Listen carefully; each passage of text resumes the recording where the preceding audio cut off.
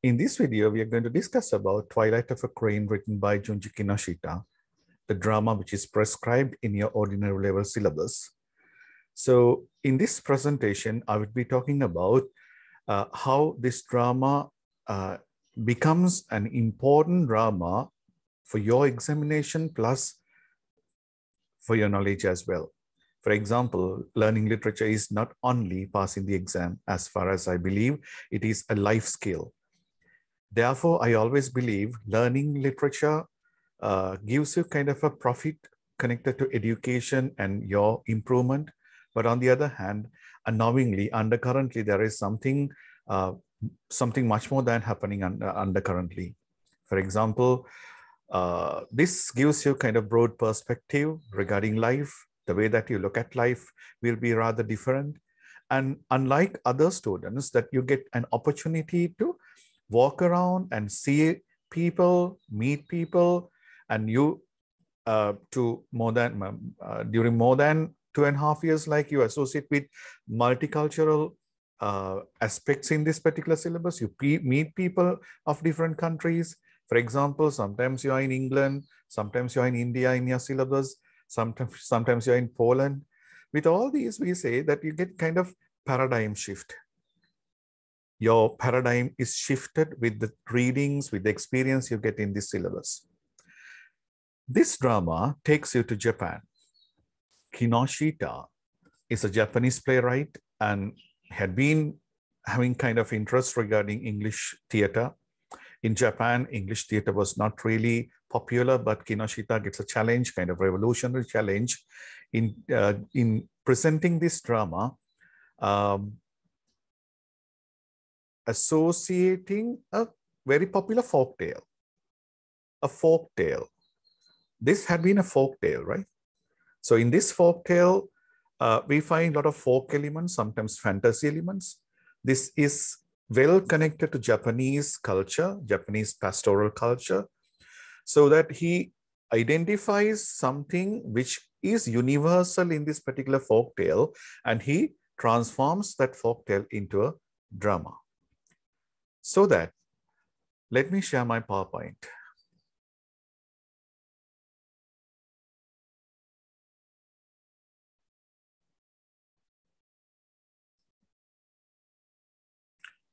Twilight of a Crane.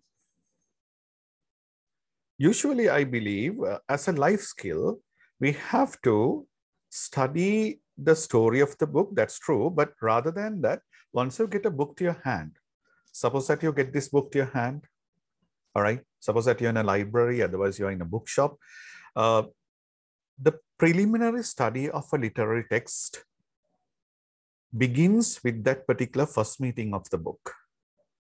So, if I were you, I would go to a bookshop and I would take this book to my hand. I would read the title of the book first.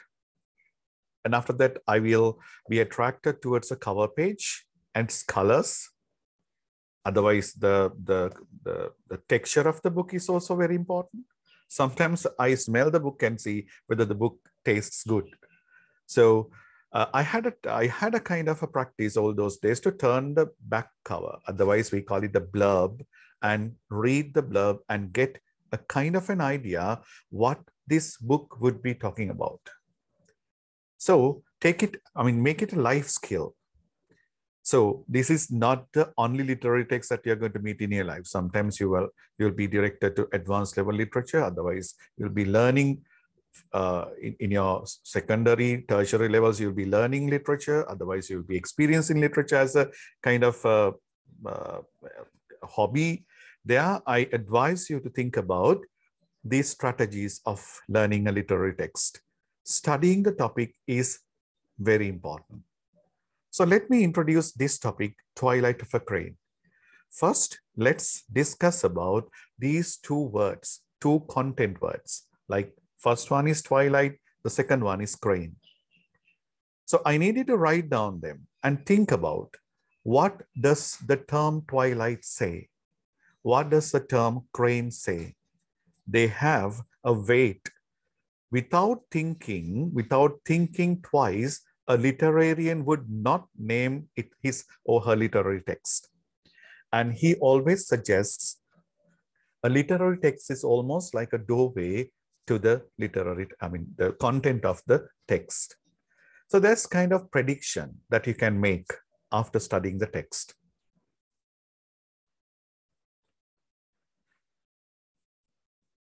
Let's take these two terms separately, twilight and the crane. First, take twilight. It's kind of very common, right? You all are very familiar with the topic twilight. It's kind of time of day, okay? Time of day. And it is like a transformation from day to night. Transformation from day to night. And again, it's suggestive of transformation of light to darkness. Further, we can symbolically evaluate it as a transformation from something good to something bad. So in our Sri Lankan culture, we have different notions about the term twilight. Usually we call it gommana. And we usually believe that gommana කියන එක ඊටාම හොඳ දෙයක් නෙමෙයි, ඒක යකා ඉන්නවා. Likewise, when I was a child, that I rather used to hear these sort of stories, sometimes even mythical stories. I actually did not want to evaluate what myth associated with that term, but sometimes I did not like that. I did not like twilight when I was a child. I'm referring to my own experience. Before, I mean, the light, of course, I enjoyed. Darkness also I enjoyed. I really loved darkness, but I did not like this transformative time.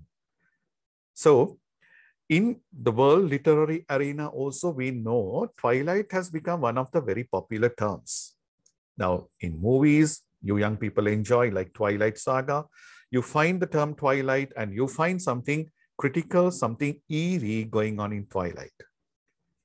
So to summarize, twilight is a transformation of something from this to the other.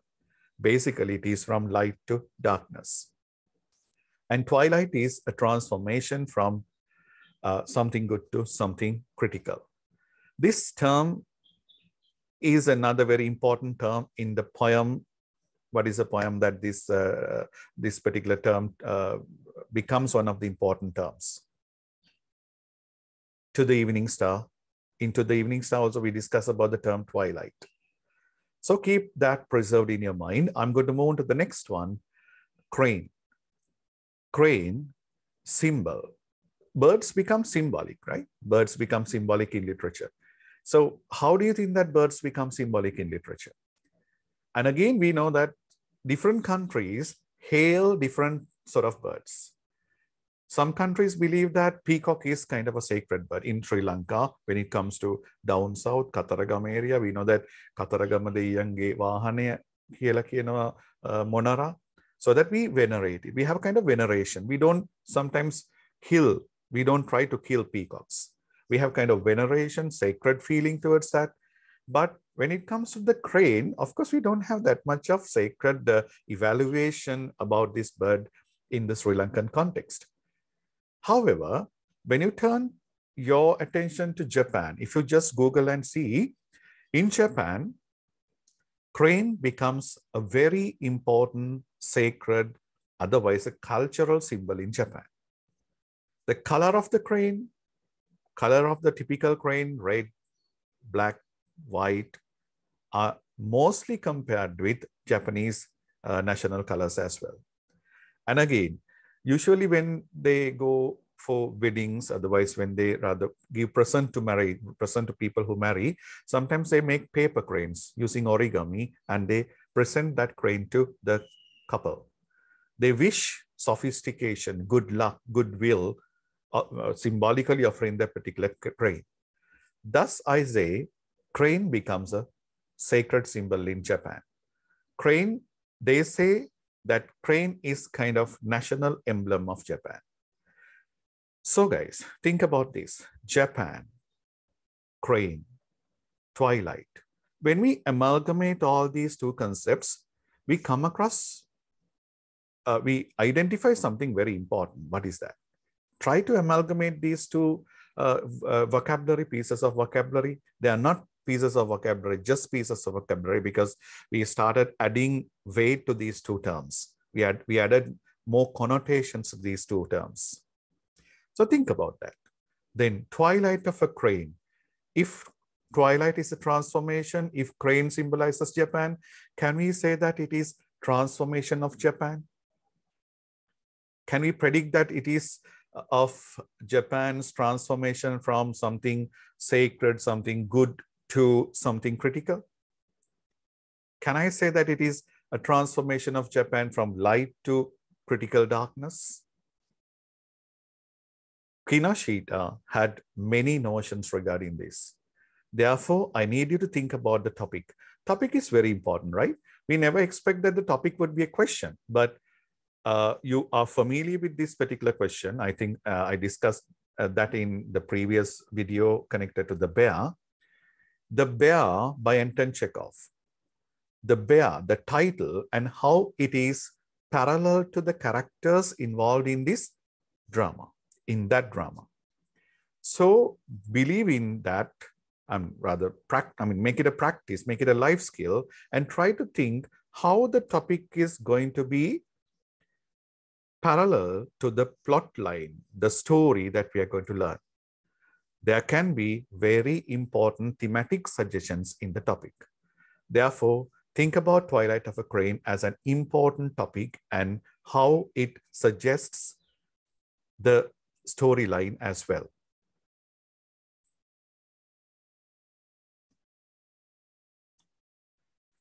The vocabulary, certain vocabulary that we discussed just a while ago: transition, transition from something to someone, like good era to bad era, otherwise from bad to good, transition, transformation. And the third word is also very familiar with you, I think, interregnum. What is that? It is a kind of interval between two eras, like we'll say twilight, okay? Day, night, and there's kind of a gap between that. This is kind of interregnum.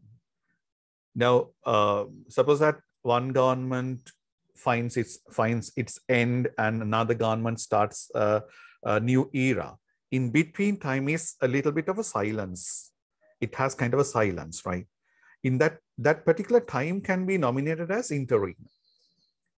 Okay, so in this drama also we find interregnum, like the term twilight, the light to darkness, the transformative time, otherwise this particular interval can be called interregnum.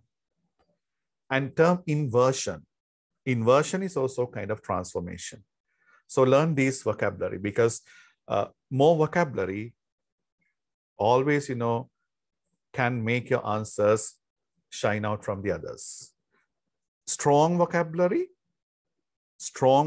but only necessary ones. Don't try to overload your answers with, you say, complex words. Complex words always do not suggest a complex answer.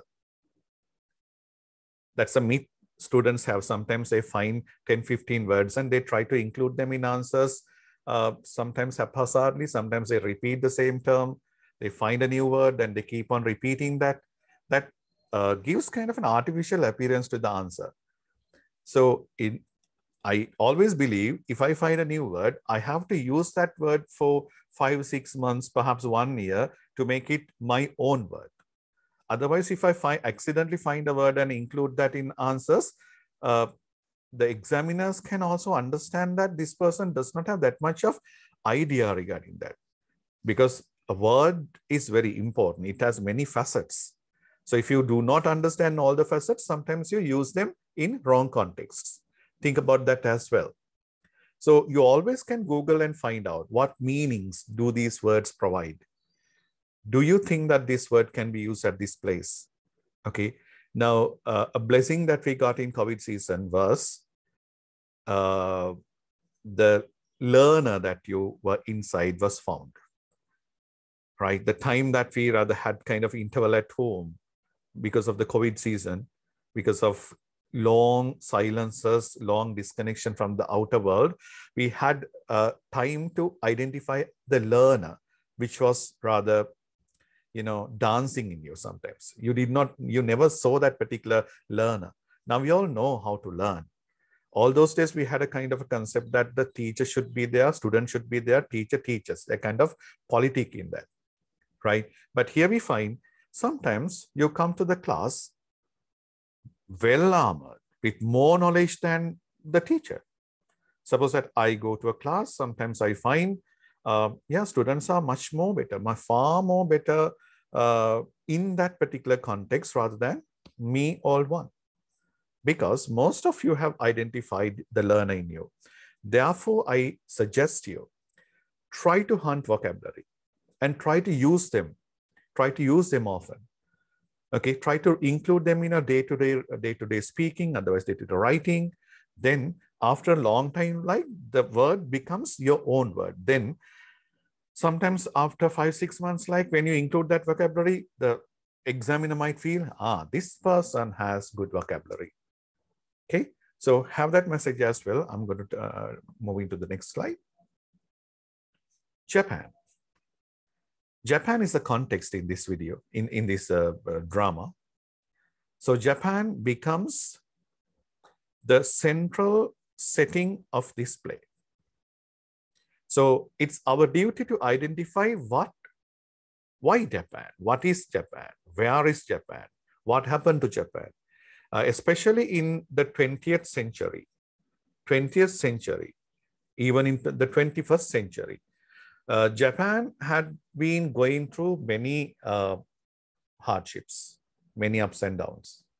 And again, we know that Japan faced critical conflicts, sometimes the other countries of the world never faced. Most of you are familiar with this Hiroshima and Nagasaki incidents. In 1940s, you can see the picture here. Japan rather got smashed into ashes and pieces. So the problem is this: even though the world had, even at the World War, Japan got diminished. Actually, it's not a problem. It's kind of a very positive thing. Japan got diminished into pieces, but very same Japan could stand back.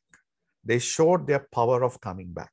They showed their power of rebuilding their nation with kind of better attitude, better physical appearance, all right, better emotional control.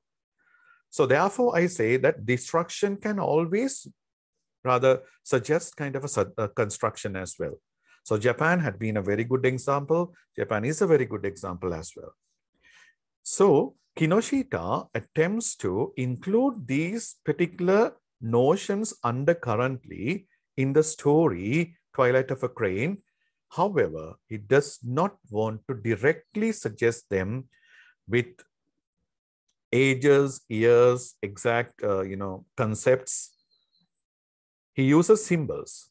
Perhaps he uses symbols and he is attempting to suggest this sort of a Japan had been there. Now its transformation had happened. Now Japan is something different. So let me move. Let me share this video.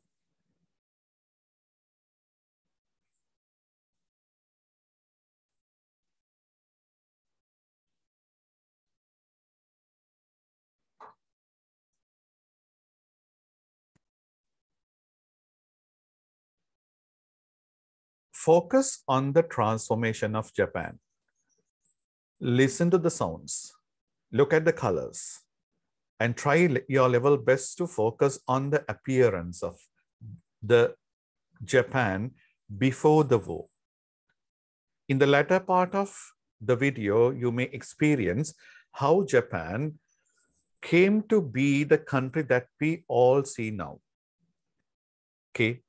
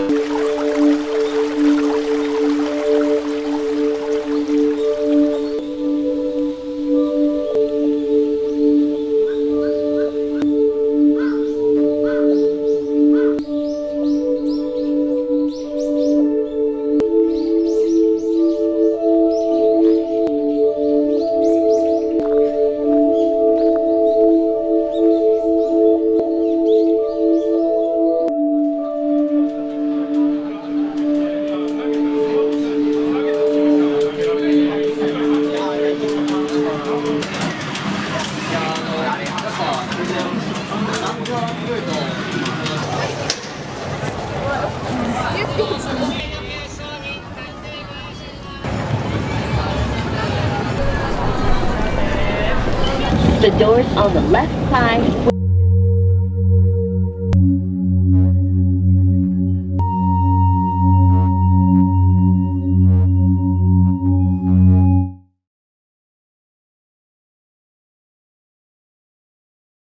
Okay, I think you have got a slight idea regarding how Japan got transformed into the Japan that we see now.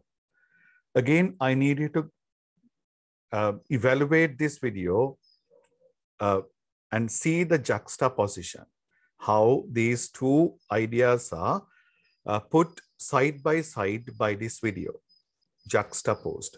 Old Japan and New Japan are put together in this video, juxtaposed. So let's see. The greenery, the sound of the stream, the sound of birds is not heard in this particular artificial society. This is pure nature. This is artificial nature that man has created. This gives kind of soothing attitude, but this does not give a soothing attitude. But we obviously know this is not what we call development. The physical development people always believe. This is not the materialistic development people believe. Greenery and calm and quiet attitude, slow rhythm, innocent rhythm of life. This is not ever believed to be the development, materialistic development by people. Modern man always believes that this must be the development. So,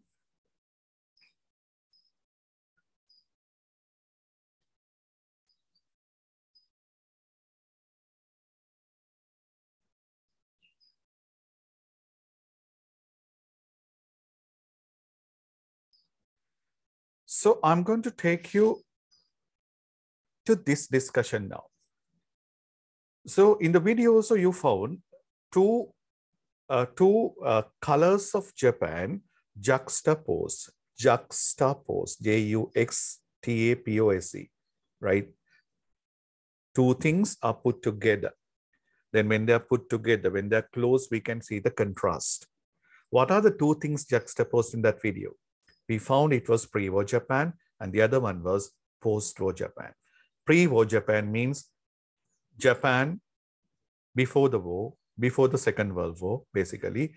Post-war Japan means after 1945, after Japan, after the war. Now, I don't know whether you are familiar with the two world wars that we encountered in the 20th century. This is for your kind of extra knowledge. First World War took place in 1914. 1914, it ran up to 1917.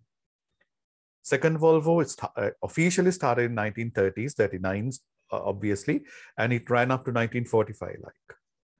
So we wasted many of the validity of having kind of free life in the world, mainly because of two world wars. The whole world involved in that. So Kinoshita sees a tragedy of the transformation of people, transformation of attitude, emotions of people, nature-based life of people onto the life that we experience now, thought of, selecting a folk tale which can assist that particular idea and presents a drama called Twilight of a Crane. Let's examine the qualities of pre-war Japan. Pre-war Japan, as you saw in the video, it was blended with nature. We found greenery and people lived in greenery, people loved greenery, and people rather enjoyed the inspiration they received from nature. So in our life also, sometimes, we are having kind of very artificial life, but we try our level best to keep a little plant at home. Sometimes it can be a plastic one, right? You like to see that greenery, otherwise a plastic flower.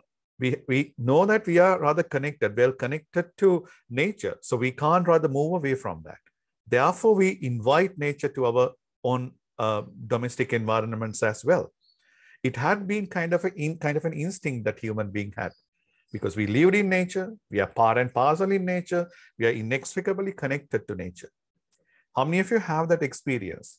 When you go to a forest, otherwise kind of a reserve, you don't feel like coming back as well, even though that is a little harsher than the lifestyle that you live here in your own home area with air conditions, sometimes fans, sometimes cushion mattresses and all. Rather than that, we enjoy that because our body, the human instinct says that we are part of nature. And economy in pre-war Japan was basically agricultural. We all know that we start with agriculture, right? Then they had innocent lifestyle, innocent attitudes. They were not rather hypocritic. And mostly relationships are unconditional. When they start a relationship, they never expected something in return to that. Okay, I do something for someone. I do not expect in return for the things that I do for that person. So that even I had a life like that. When I was little, when I was like you, perhaps when I was I was a kind of 80 man. So in 80s, like we had kind of these sort of unconditional relationships in villages. Sometimes adults ask me to come and putawata badaginida කියලා කන්න දීපු අවස්ථා නැත්තේම නැහැ. Sometimes we find people like that in this world as well, but sometimes we know we have a kind of a quizzy bro if someone is attempting to help. Suppose that I stop my car and ask one of you to come, and I ask one of you, can I give a lift to you, Puta? Then you'll be having kind of a question in your mind. Why do you think that this man is doing this for me? Is he expecting any profit under this? You little ones have been kind of, I say that it is kind of given kind of practice in thinking like that. No one helps without expecting profit. Everybody has an idea of getting profit back. So the pre-war Japan Kinoshita saw was unconditional. And they were self-sufficient. They had everything they wanted. Therefore, they were contented. Contentment. Contentment is very important in life, right? Otherwise, you always cry for something that you have not got. Okay, you have a car, but you need 2 cars. You cry for that. Sometimes you eat and you cry for more. So lack of contentment, I have seen young people like that. Lack of contentment always keeps you with unrest. You keep on planning, keep on trying, and you do not find calm and quiet, serene attitude in you. You always try to get something. You run, you're on a rat race like. Rats run. When one rat runs, the others follow. Sometimes they don't rather question why the first one is running. Okay, they don't stop and ask from the other person, are you angry, hungry, are you tired? No, we just run. So in a life like this, we find that lack of contentment always makes our lives uneasy. But Kinoshita suggests that old Japan, otherwise pre-war Japan, had this contentment. They were happy with what they had got. Then love. We discuss about love, providing different aspects so that in many of the literary texts in our syllabus, the very best example is The Nightingale and the Rose, a timely selection for young people. Sometimes when I was young, I never knew the categories of love. Love is L-O-V-E. On the walls, in the bathroom, on the wall of the classroom, we were so, we could find them, right? We were so excited to see L-O-V-E on the wall. But people who follow literature get a golden opportunity to examine what love is. And we categorize it. We sometimes, go further, go deep in that particular idea, and we try to find categories of love. So there we find spiritual love is there. We love conditional love. Sorry, we find conditional love. We find unconditional love, unrequited love, parental love, love of adults, love of children, love of the brothers and sisters. So this is kind of a multifaceted sort of a term. Love is kind of an umbrella term. We have a lot. It is multifaceted. Multi areas are there connected to that. So Kinoshita finds old Japan was spiritual. When love was spiritual. When love is spiritual, there is no reason for two people to get separated. They never value about the things, the money that they have. They never value about the look. They never value about the car. Otherwise, so you love the person spiritually. Then the next point is, it was family oriented. Family was a unit. Family was a unit, and it was kind of traditional unit as well. Nowadays, we find that people do not like to have a family. There are people who marry and they say, we don't want to have children. We like to proceed like that. If we have children, that we can rather demand the economy that we are going through now.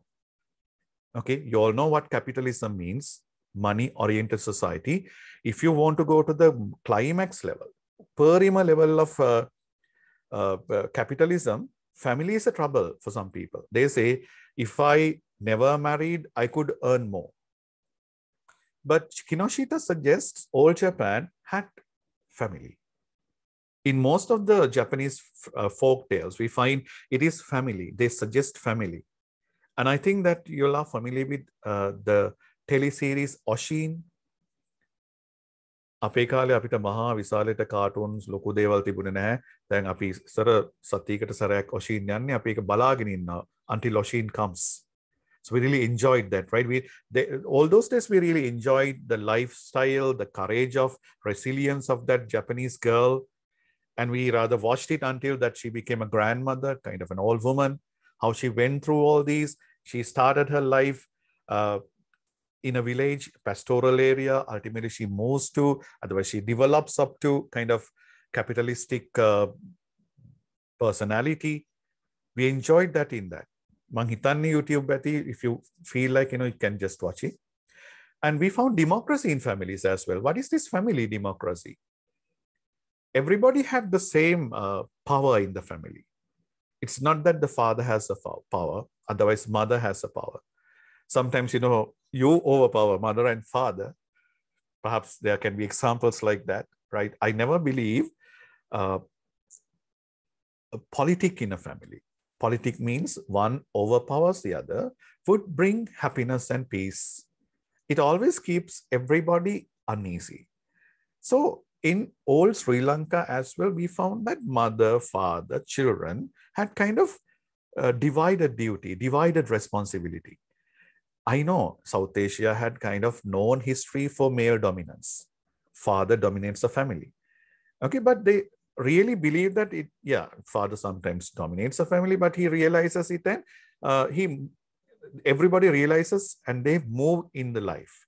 But now we find, because of dominance, lack of democracy in families, tempt people to separation, right? So then we go to the next level, honesty. Honesty is golden. I always believe in that. And genuine nature. Genuine nature. If someone smiles with you, having a genuine smile, if it is a genuine smile, you all can understand. Even a 16-year-old, 15-year-old can understand whether the person is genuine or not, because you are adolescents, you are not an adult, you are not a child, you are adolescents.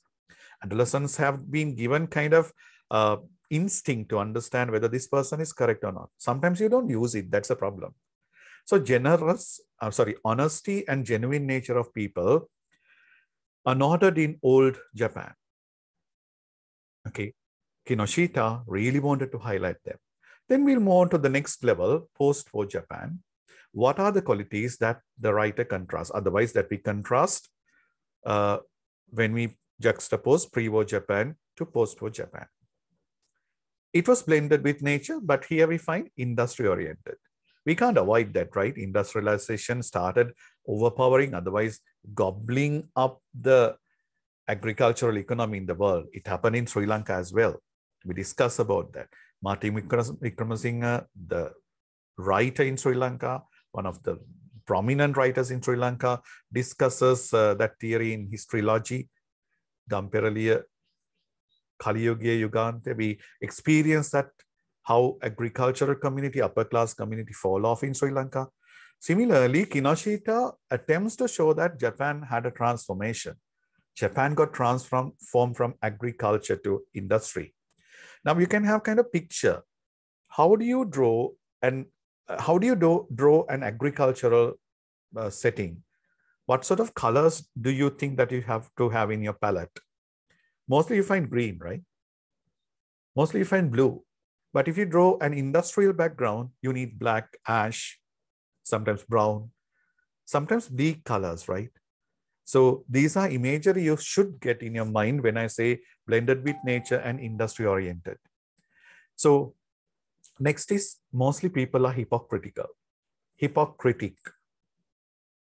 What do you mean by hypocrisy? If you want to have kind of extra note on the term hypocrisy, you can note down. Hypocrisy is given a dictionary meaning in this way. Hypocritic person says something and does something else. That is one requirement to identify, that one criteria to identify hypocritic person. He says something and he does something else.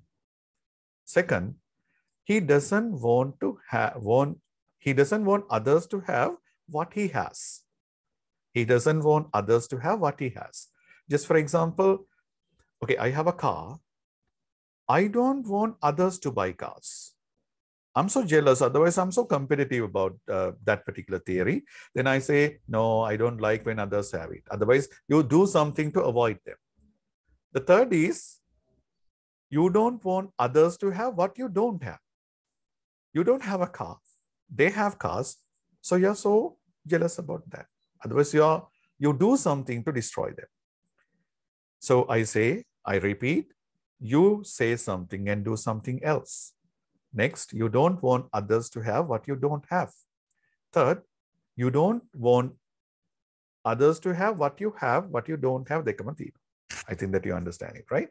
So when I tell these, when I explain these pieces of vocabulary, I think you are reminded of certain characters in the drama. Just think about that as well. And as I said, relationships are, relationships work unconditionally in pre-war Japan. Now, in the modern Japan, even in the modern world, if I consider it as a whole, we find conditional relationships. We usually do not do anything if we do not gain anything. Yeah, I don't say that everybody is in the same boat. There are many people who have kind of different notions connected to this one. They are rather radical. They don't like to fall into that particular mud. Okay, then new society, post-war Japan, they are not self-sufficient sometimes.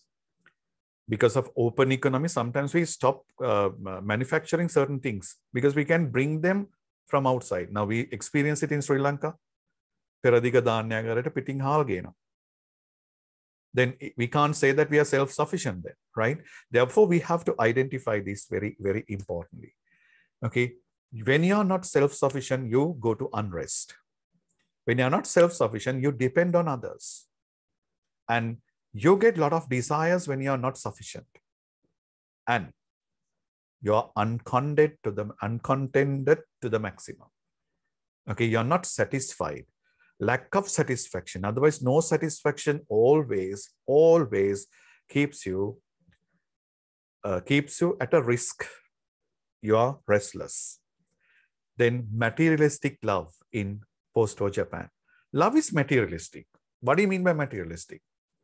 So if one day you start a relationship, if you rather depend on the person's outlook, he's very handsome, so I fall in love with that person.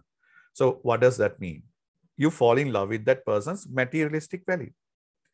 The money the person has, the car, that person has a Porsche car, so I should fall in love with it. He's having kind of good profession, right? It's professionally accepted in the society. That's something critical, right? All these things fall into kind of materialistic facet. Nowadays in Sri Lanka also we find marriages become failures because of these flat decisions people get. For example, I just wanted to take the Mangala Danveem Thiruva in newspapers and just see what do they expect. Do they expect people to have good hearts, good emotions, good manners, good education? sometimes good education, but not always good manners, good emotions, good self-control, honesty, genuine nature.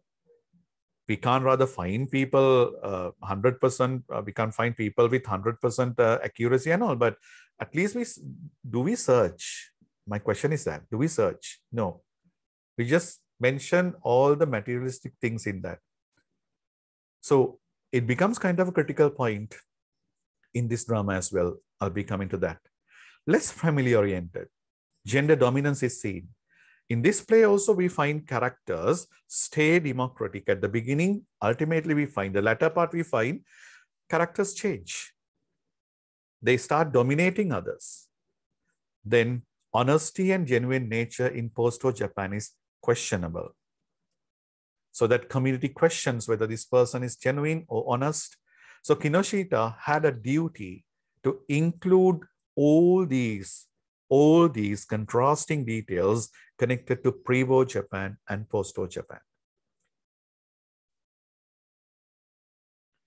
List of characters. It's obvious, right? You have crammed this and you know this and you are very familiar with the list of characters. But you're obvious that the examiner will never ask you to rather list the characters, right? Therefore, I would like to tell you something very important. I will introduce these characters and I will add weight to these characters and I will discuss about how these characters become symbolic in the play. How these characters represent something that Kinoshita saw in his society.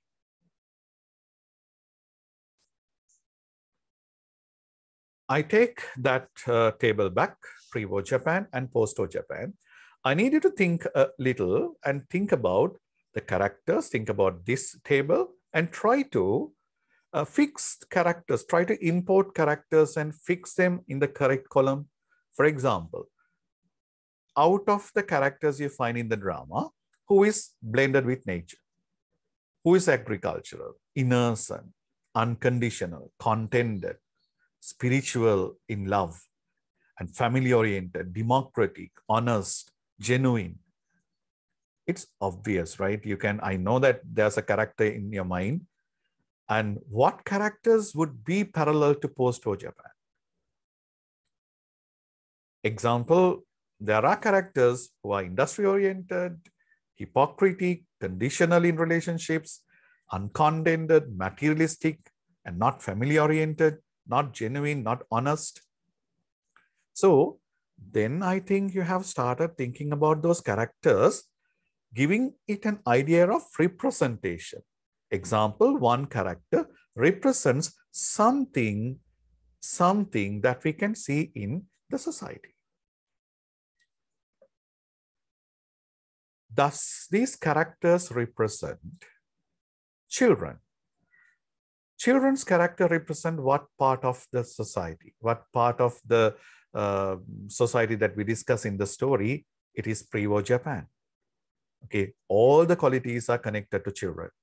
Then what about Zodo, Unzu? Mostly Zodo falls into post-war Japan because of the hypocritic, unconditional character qualities. Then Su. I will leave Yo-Yo a little. Su. Obviously, Su falls into pre-war Japan. Su is a very good example, solid example to represent pre-war Japan. Then what about Yo-Yo? What about Yo-Yo? Yeah, in one of the previous discussions, one of the students directly said that, yes, Yo-Yo represents all these three qualities. 1, pre-war Japan. 2, transformation of Japan. Parivartane. 3, transform Japan. We know he had been innocent. We know that he had been family-oriented. We know that he was honest. He loved nature. He loved the family and loved children. And quite honest and genuine. And unconditional in love with Zu. But in the latter part, in the middle of the drama, we find that he starts transforming with the interaction with Sodo and Unsu. Okay. After that, we find a person who is totally transformed into a person who is hypocritic, money-minded, conditional decisions are there in relationships. With all this, we can say that he's transformed to a person like Sodo and Unso as well. Then Yo-Yo, innocent, and Yo-Yo displays pre-war Japan's qualities. Then the transformation of Japan is shown after that, and transformed Japan is also displayed with him. Therefore, I can say that Yo-Yo's character develops. Yo-Yo's character develops. Yo-Yo might be the representation of the tragedy that Japan experienced in the 20th century. Okay, I think that you understand the symbolic values of these characters. I'm going to discuss them further.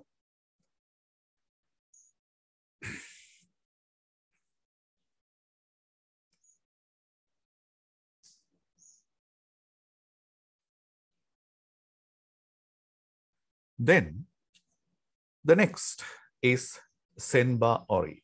Senba Ori as, yeah, it's kind of central symbol in the drama. Especially in theater, we find central symbols. Mostly in drama, we find central symbols. Shakespeare was good at that. Shakespeare was good at that. In Shakespeare's Othello, we find a handkerchief as a symbol. So we find a lot, right? So Kinoshita decides to have a central symbol, and he includes that central symbol in the play, giving it kind of a serious complexity. Therefore, I would like to call this Senba Ori is not a flat symbol. It is a dynamic symbol. Dynamic symbol. A symbol that changes from person to person. When Sue interacts with Senba Ori, it gives a different idea. When children are juxtaposed with Senba Ori, that idea is rather different. Okay, for example, what do you think about Sodo and Unsu, and what do you think how Sodo and Unsu see Senba Ori? They see Senba Ori just as money. Purely it is money for them. Children, they never consider Senba Ori as money, right? They don't value it, right? They don't see the value of it as well. Just think about this. Your little brother, sister at home sees a 5,000 rupee note on the floor. What would he be doing? He would pick it up, tear that into pieces, perhaps put it into mouth and chew. Okay, but what would you think that your mother would be doing?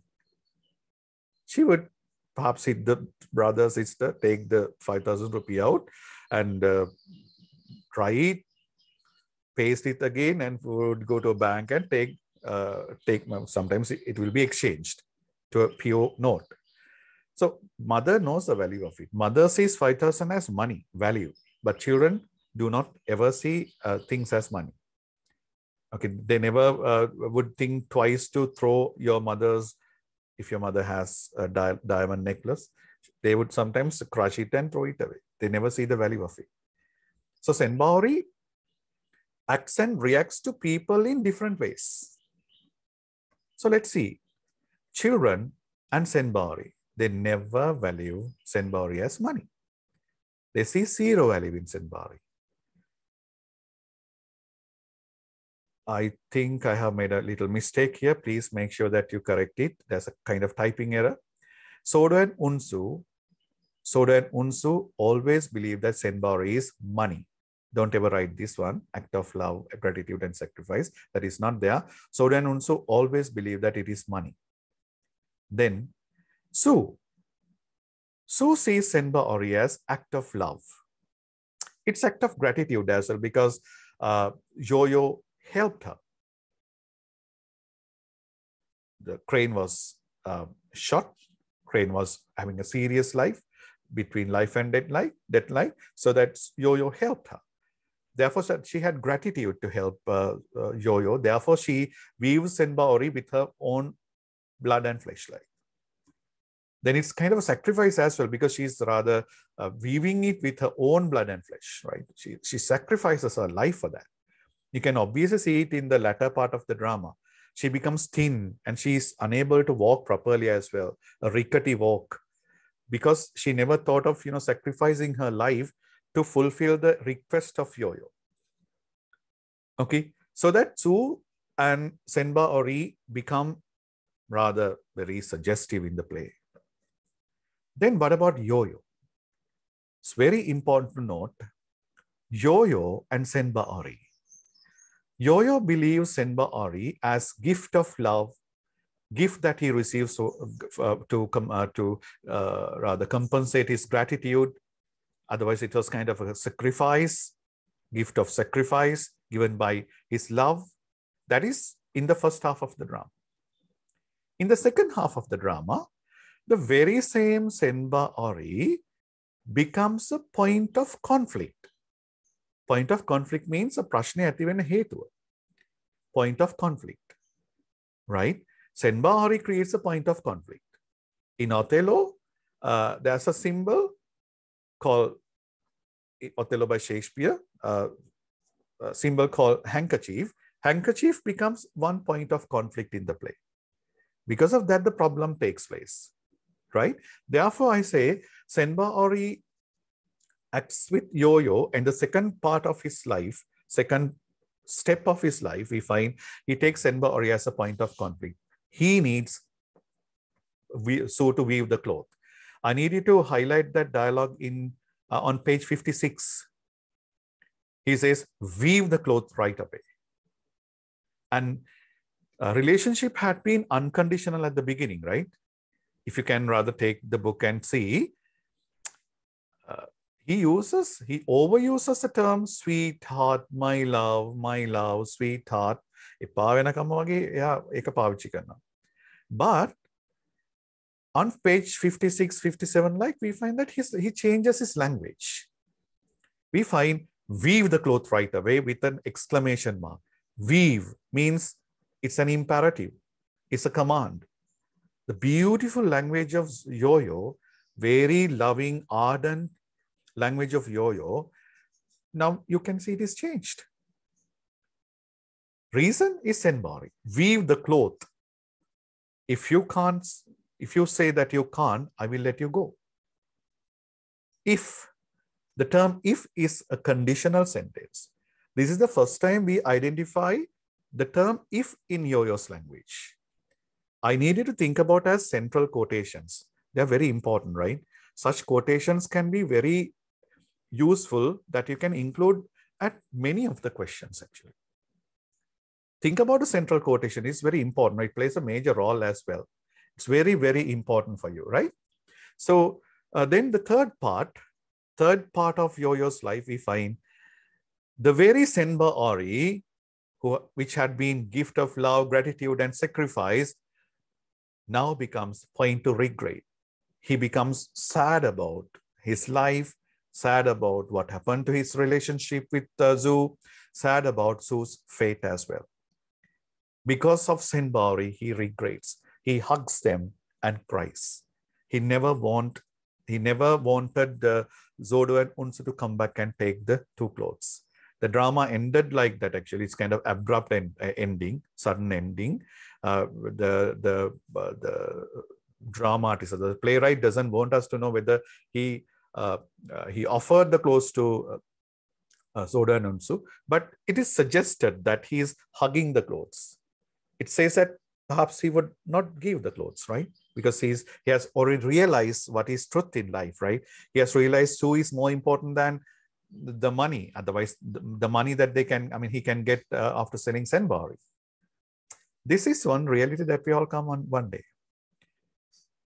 Okay, one day you realize money in your pocket cannot do anything. Sometimes even today's society, you have money, but you can't buy things at your own wish. I never say that money is not needed. Think about this facet as well. Money is needed. This is one question I saw in one of the provincial papers. Practicality of the central theme of Twilight of a Crane. So no money and only love. Yeah, that idea is very good, very pleasing to the please into here as well, and please into C as well. But however, can we live like that? Everything is money. You know how education becomes money. It has become one of the best mafias in the world. Then what about medicine? Can you go to a private hospital and cry and say, I don't have money, please treat me? No, they don't do it. Then think about, try to strike a balance between these two if you get a question like that.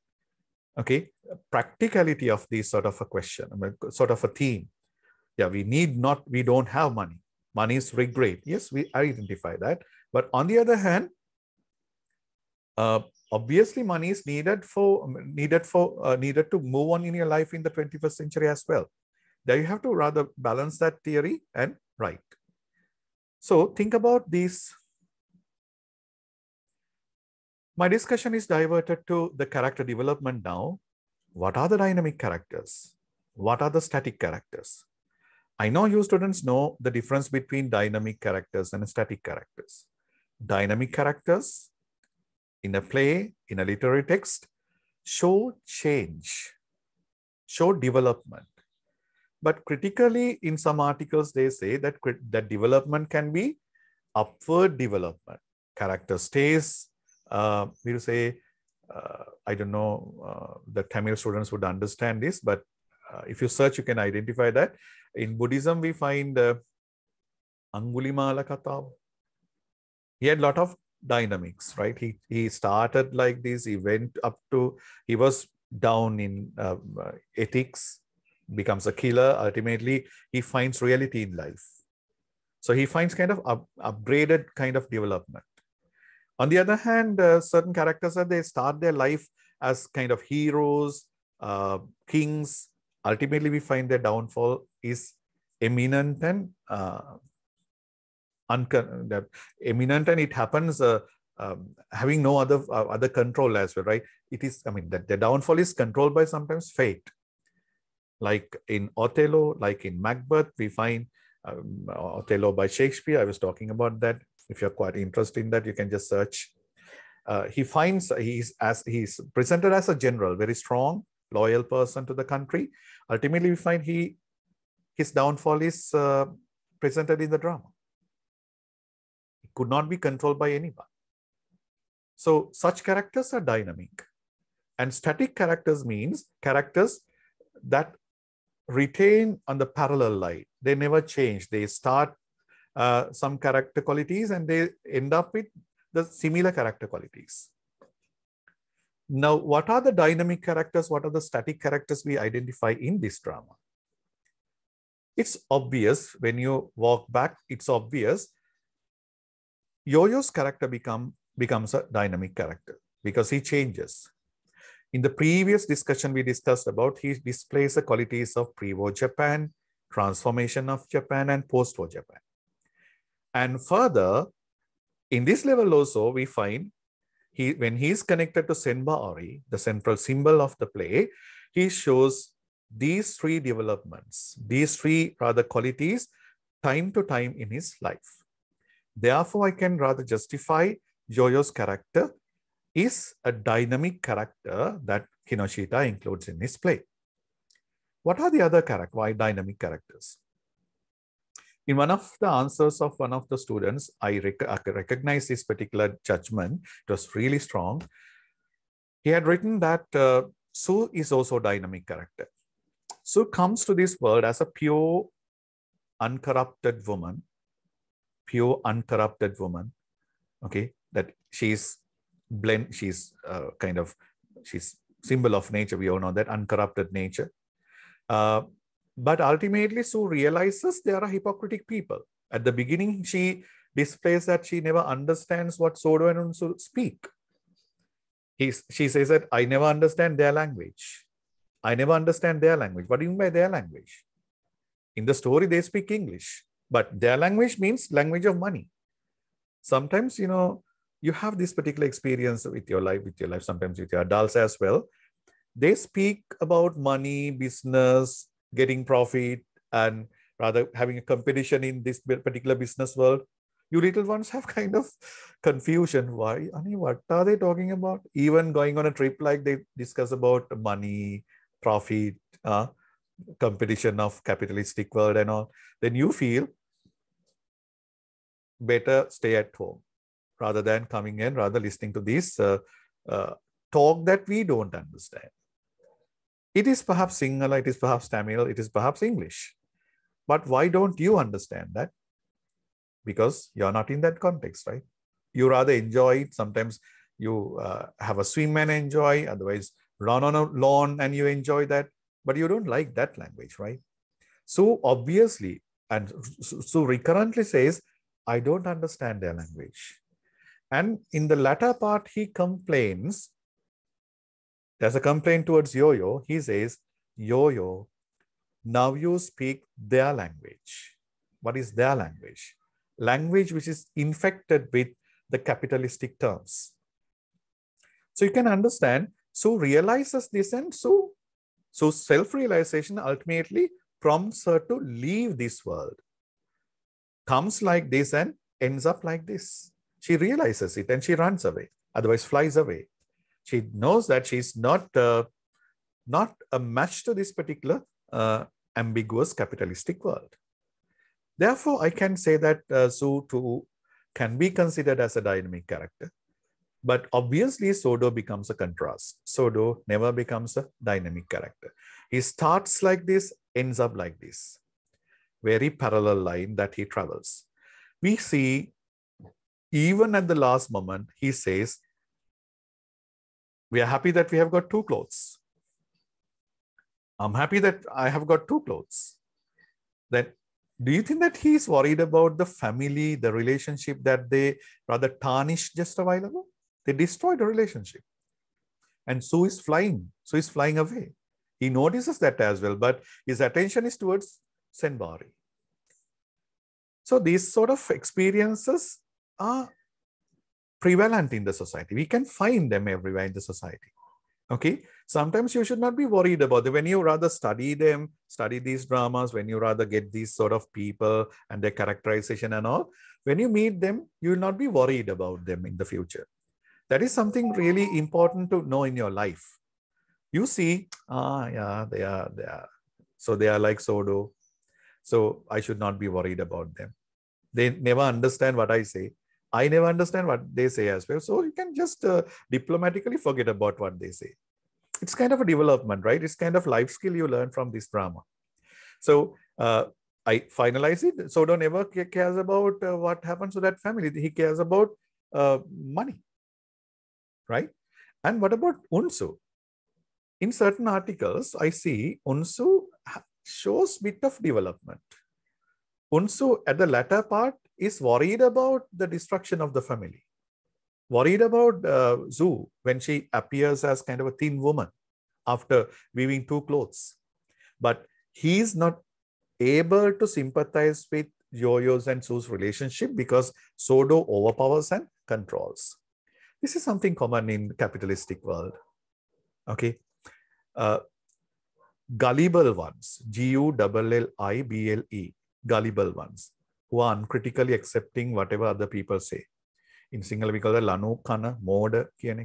Gullible ones are manipulated in capitalistic world, money-oriented world. Yo-Yo becomes a gullible personality. So that can also be one question, right? Yo-Yo is a gullible personality, but Sue never becomes a gullible woman. Sue understands, right? Sue understands something wrong is going on with these people. So she realizes it and she flies away ultimately, right? I always believe that Sue is a principled woman. Principled woman. She says and she does it. And she doesn't want to change her principles and jump into corruption like. Okay, so if you analyze Sue's character, you can say that she's a principled woman and she never wants to live with this corruption again. Okay, then I say, what are the other gullible characters? Yo-Yo, and what about Unsu? Unsu stays gullible with this Sodo because there's kind of micropolitic. You know what politic means? I discussed that in the previous video as well. Politics is of 2 types, macropolitics and micropolitics. Macropolitics is very popular. You're all very familiar with that macropolitical level, like party politics, elections, candidates, votes, parliament, ministers, president, and all these fall into that. And political theory, they fall into macropolitics. What is micropolitics? It is everywhere. You can see it everywhere, right? Suppose, so I ask my students to sit and listen what I say. It's also kind of politic. I exercise my control on you, right? The control of the father on you, control of mother on you, otherwise control of mother on the father, father on the mother. Otherwise, we'll say you control your pet. I see some children, they cut hair of dogs and they put ribbons, and sometimes they color the dogs. Innocent dog stays. Innocent dog is paralyzed like that, you decorate it, right? So there we find there is politic on that. In jungle, we find politics. In the poem Breakfast, you find gender politics, husband and wife's politics. And you find it in Farewell to Barn and Stack and Tree. One kills the other, murderer, otherwise victim and culprit politic. And in the way we find nature, how nature overpowers the power of human.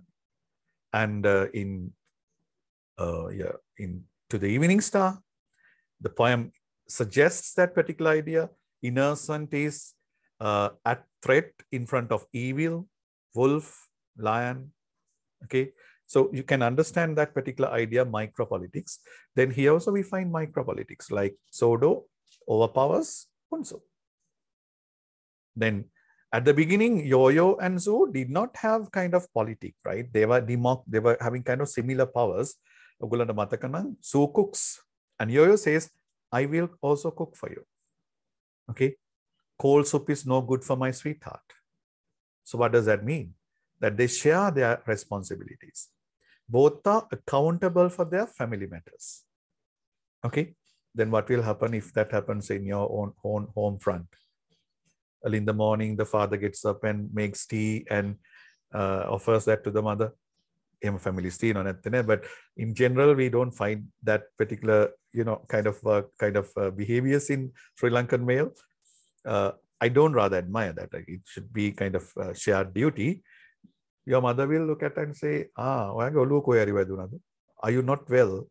If the father does something like that, because it's kind of strange, right? But this is an advice that you should get to your life. I always say that literature is not a subject. It's a life skill. So even after studying all these, relationships you find in many of the literary texts, you select a wrong person to marry is something disastrous. You can get an A pass, right? But if you can decide with whom you are going to rather have your life, which friend that you're going to select, which husband, which wife will be selected. If you get that sort of analysis, I personally believe that you have achieved the objective of the subject, aramuna of the subject. Therefore, think about them. Okay, politics, micropolitics, we identify in the play. What may be the essay topics? So basically, you expect this sort of discussion from me, but I'm really good at not guessing questions. I don't like that. So if you cover up almost all the areas, you should be able to pick a question and write. That is what is expected, right? It's not a very big syllabus, right? So I will be anyway giving kind of assistance to you. What sort of question areas can come? Okay. So some questions can be directed towards characterization. We know Yo-Yo's characterization can come. If you discuss about Yo-Yo, you have a lot now. In my discussion, I was talking about how Yo-Yo represented 3 eras of Japan, like pre-transformation and post-war Japan, and discussed about how Yo-Yo interacts with Senba Ori. Okay.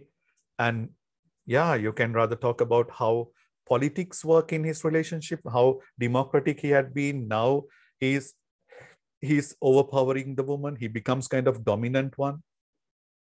And you can understand how he realizes that he was wrong, and he realizes a value of a relationship rather than money. With all this, you can discuss about Sue's character. I mean, Yo-Yo's character. Sue, yeah, as we discussed, she too becomes a dynamic character. And we can say that Sue is a kind of mixture of nature and human. So we have a technical term for that. If you want, you can write down that. Symbiosis. Symbiosis. Symbiosis means mixture of nature and human. There are mythical beasts, mythical creatures that we can see in our mythology, otherwise classical literature.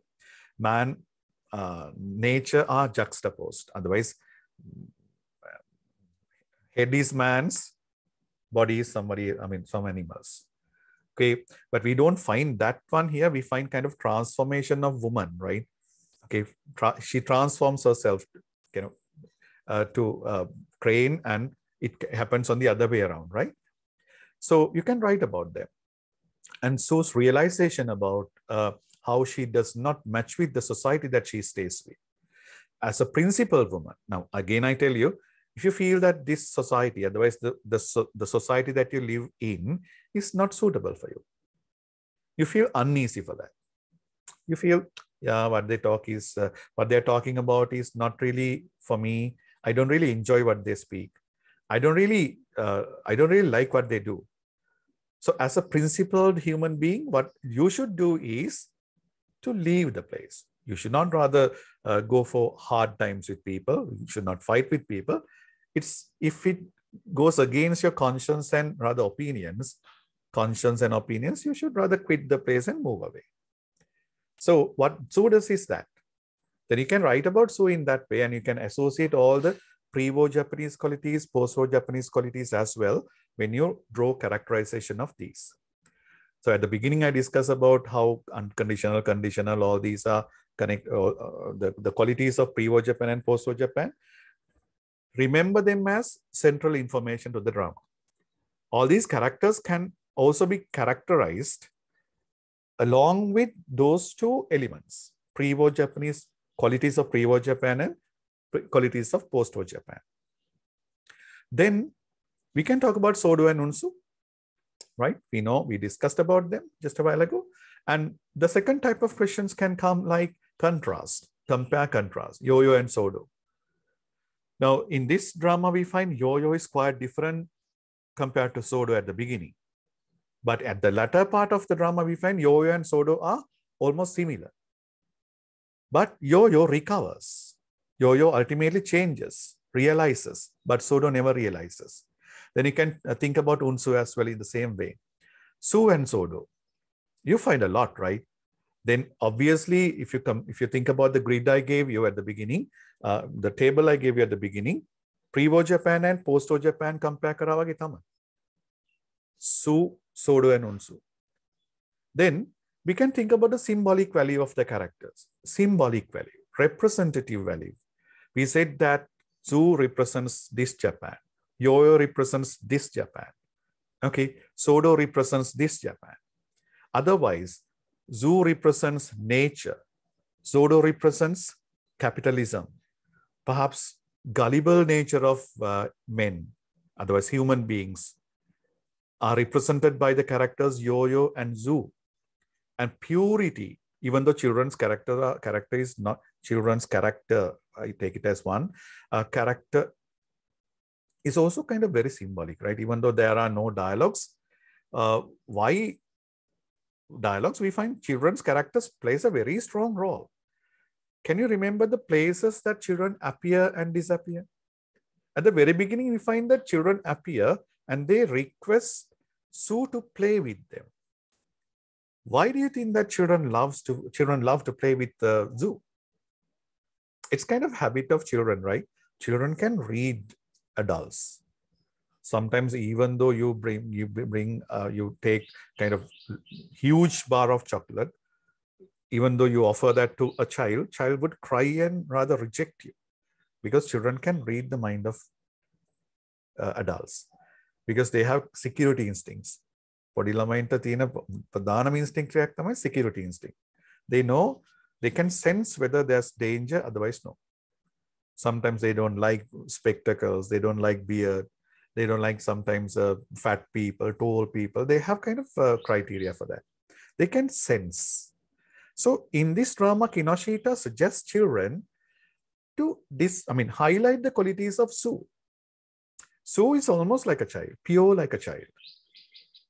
And what about Yo-Yo? It says that Yo-Yo used to play with these children in absence of Zoo.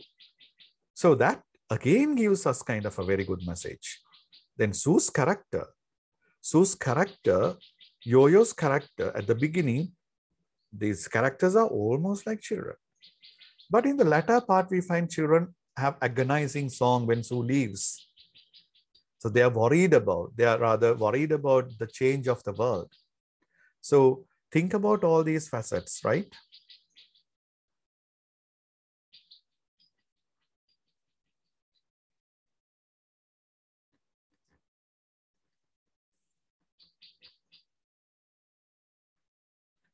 Yes, let's move on to the other part of, yeah, I'm sorry.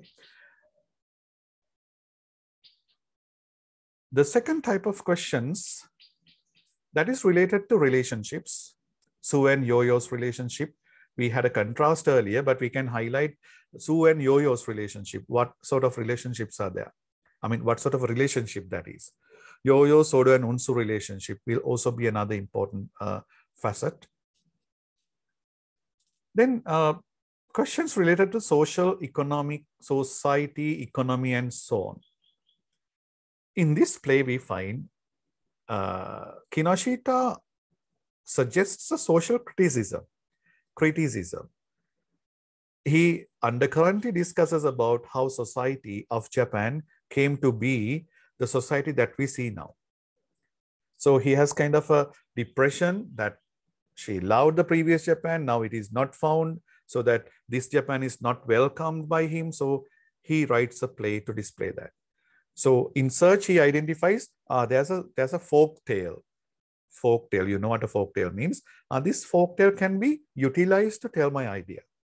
So he utilizes it and develops that to a script to the stage. This will talk about growing capitalism. So what characters display growing capitalism in the play? What characters display what happens when growing capitalism takes place? And what characters are victimized, what characters become victorious. Then we talk about money and life, capitalism and life. So the fate of Yo-Yo and Zu, and fate of Unsu in front of Sodo. What about Sodo? Sodo's fate. Ultimately, what will happen to Sodo? No one will retain with Sodo. Ultimately, when you become highly money-oriented, like, you will die on a mattress of, pack of money, but no one would come to sympathize or empathize with you. No one would try to understand you. No one would cry for your death. Okay. So ultimately you find, yes, I have money, but what can I do with this money? Then family is a very strong notion we find here. How family becomes typically suggested at the beginning, how family is tainted and destroyed at the end. Then family versus money. When you consider all these questions, don't you notice that I discuss of the same principle, same point? When you understand the core of the play, you can transform that into any essay type question, because all these multiple questions have the same core. Okay, Yo-Yo, Zoo, Zodo, Unsu, children, and the society. So if you study the literary text in that way, any literary text in that way, answering any of the questions is not a very big deal. Therefore, I say guessing is not needed. Guessing is not really important. Guessing is important, right? Because it reduces your work, but does it achieve the exact objective of this lesson, otherwise subject? Then we discuss about ethics and values. Ethics, human values, how human ethics and values are contrasted with money.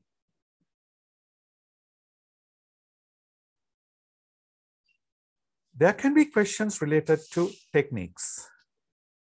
These are certain techniques I want to, there are many techniques, but I feel like, highlighting these techniques. We get irony, suspense, language, symbols, language and techniques. Okay, I have included that as well here. So you can study it in that way anyway. Irony. What is irony? Irony is of three types. Basically, in literature, we identify irony has three facets.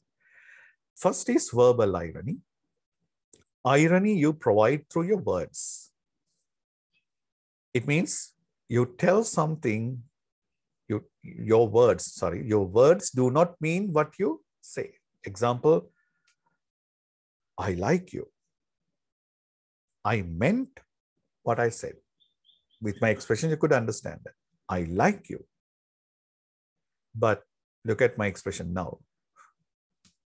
I like you. I like you. I said something, but I meant something totally different. So irony can be of three types. The first is verbal irony, V-E-R-B-A-L, irony given through words. You find it in the Bear by Anton Chekhov, like softer sex, softer sex. Here also we find in Sodo's words connected to, Sodo's word uttered to Yo-Yo, okay, that he ridicules Yo-Yo. There we find verbal irony. Second one, situational irony. Situational irony means you expect something to take place, but that does not take place. The completely opposite thing happens. In our society, we have kind of sayings like Vandinna Yanava, but Devale Oluwata Kadanga. We go to worship, but the kovil falls onto your head. So we never expected that. Totally different thing happens. So do we find situational irony in this play? The very first thing is, I feel the transformation of crane and woman, right? We never expect a woman, Yo-Yo to see a crane in that, but it's a crane, not a woman. Okay. And situational irony is there with Yo-Yo's character as well. We never expect Yo-Yo to become a transformed person at the beginning. We wanted Yo-Yo to stay as pure as ever, but Yo-Yo changes. We never expected Sue would leave, but Sue leaves. There are examples like that. Third type of irony is dramatic irony. What do you mean by dramatic irony? Dramatic irony, I explained dramatic irony in the previous lessons as well. Dramatic irony, to complete dramatic irony, we at least need three parties. Example, you are the audience.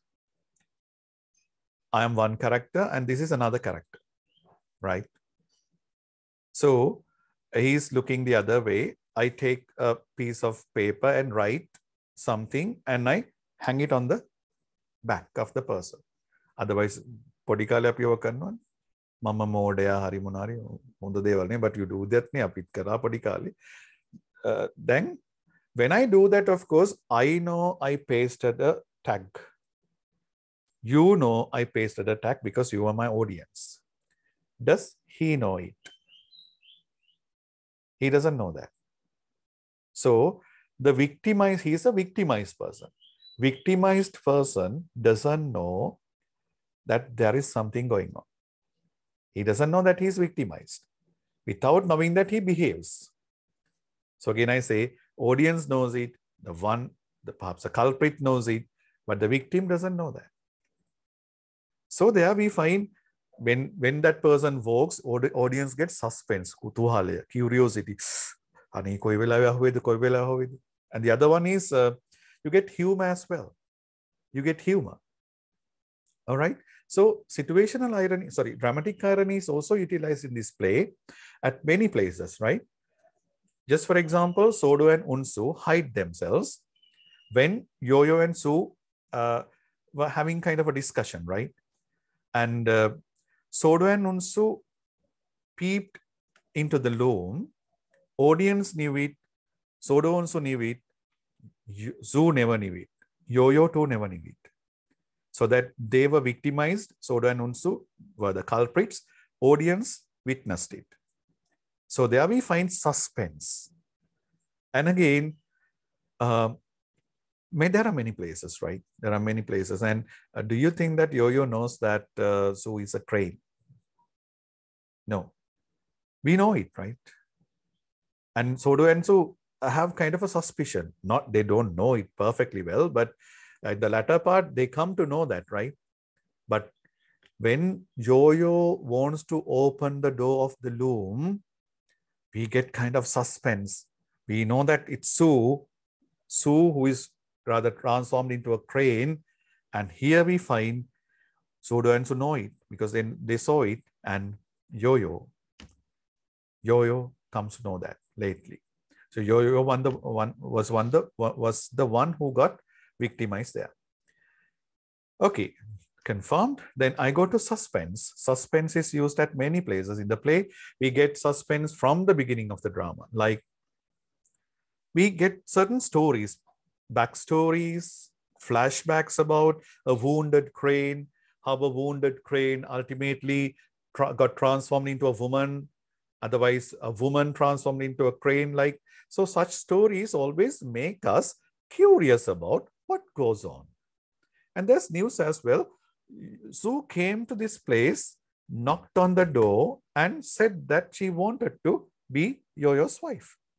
In this remote area, pastoral area, a beautiful woman, unknown to anybody, comes and suggests that she wants to be the wife of Yo-Yo.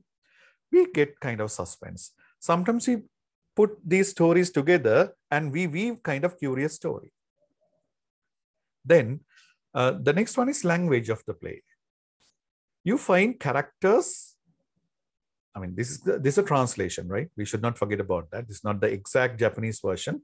Since it is a translation, there can be a lot of differences, a lot of changes. But about the language of characters you notice. I had a discussion regarding this at the beginning. I needed to carefully examine the change of language of different characters. I will start with Sue's character. Sue uses beautiful language with a beautiful flow. There is kind of poetic nature in her dialogues as well. But when Sue identifies Yo-Yo is not anymore the Yo-Yo that she used to rather experience, she finds her dialogues are disturbed. Her psychological confusion is displayed through the words.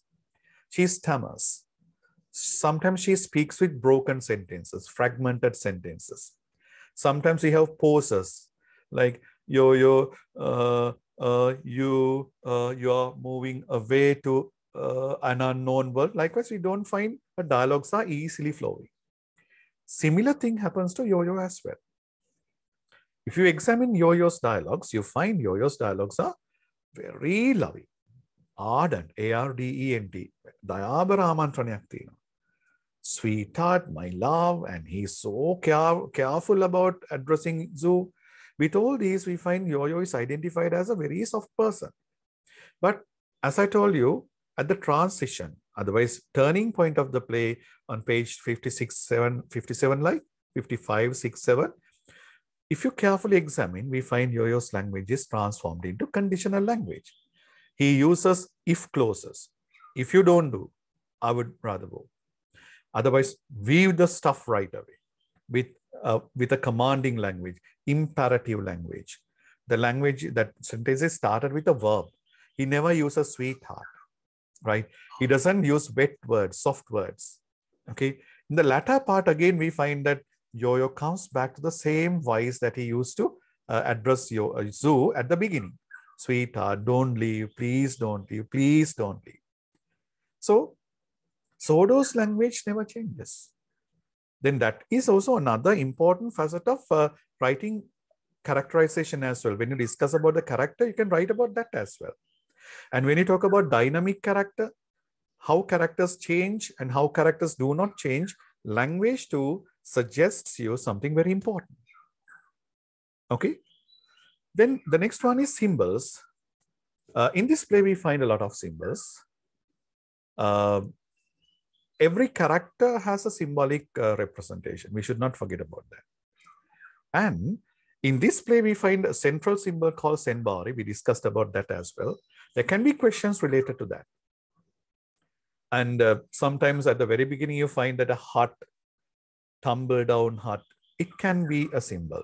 Snow can be a symbol. And there is fire in the house. We know when there is fire in the house, it's not rather, house is rather burning, right? Fire in the house means that there is warmth in the house. Warm, otherwise family warmth. Now we find a kind of a contrast at the beginning. House, there's fire in the house, but outside we find snow. Contrast between cold and hot. So such representations are there in the play. And yes, children represent something. Crane represents something. Okay, the time of the action, like Twilight, represents something. So we had a long discussion about all these. And yes, I think that I came across a lot. And so I tried my level best to rather summarize it within this little time and make sure that you identify the representative value of this literary text. Make sure that you identify how the society is represented through this particular drama. Kinoshita was not only a storyteller. Okay, he was not only a storyteller. He had kind of deep notions rather than telling a story. Therefore, I find that Kinoshita had kind of a social responsibility in presenting this drama and presenting what happened to Japan in the 20th century, mainly because of war, violence, how people's lives are changed, socio-economic, political conditions are changed, how relationships are affected, how human emotions are affected, and he takes this as kind of a responsibility and presents this drama to the public. So then, this is the end of my presentation. Thank you very much for listening to me and wish you all the best for your examinations.